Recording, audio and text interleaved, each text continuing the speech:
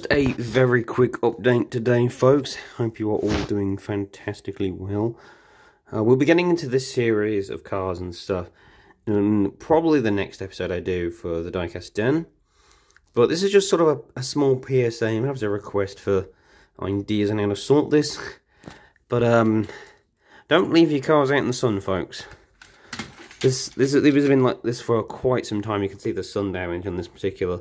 These were left on my windowsill for quite a long time, a few years back, and you could kind of see the yellowing on the white plastic particularly. I think other colours of plastic are fine most against sun damage, but it really shows up on white cars particularly.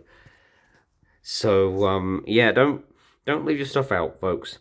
But I've been looking, and I could probably do some suggestions on how to solve this particular problem without repainting it or anything like that, especially considering the red sections and things that are mostly fine, and there's other decals that I kind of don't want to damage at any regard. So I'm sending a postcard on this, and we shall see you guys next time. Sorry it's a short, brief one. Figure to keep it short and sweet. Thanks all. Don't forget to comment, like, subscribe, and leave your suggestions below. Bye for now.